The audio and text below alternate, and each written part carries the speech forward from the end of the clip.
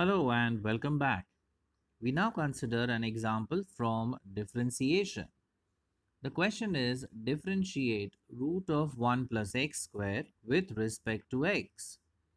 So let us name the given function as y.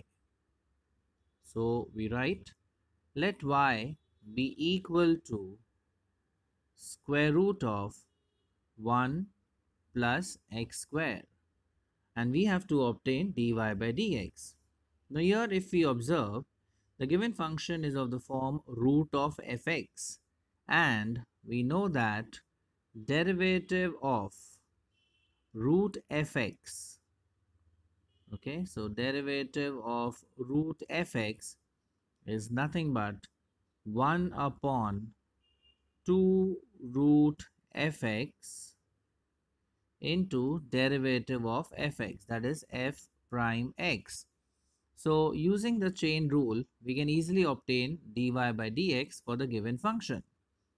So therefore, we could say dy upon dx is equal to, now in this case, fx is 1 plus x square, correct? So we use this chain rule and we get the answer as 1 upon 2 root fx. fx is 1 plus x square times derivative of fx. fx is 1 plus x square. Now we proceed further. So we could write dy by dx is equal to 1 upon 2 root 1 plus x square into, now if we check out the derivative of this part, that is 1 plus x square, derivative of 1 is 0 and derivative of x square is 2x. So we multiply by 0 plus 2x. So the next step would be 1 upon 2 root 1 plus x square into 2x.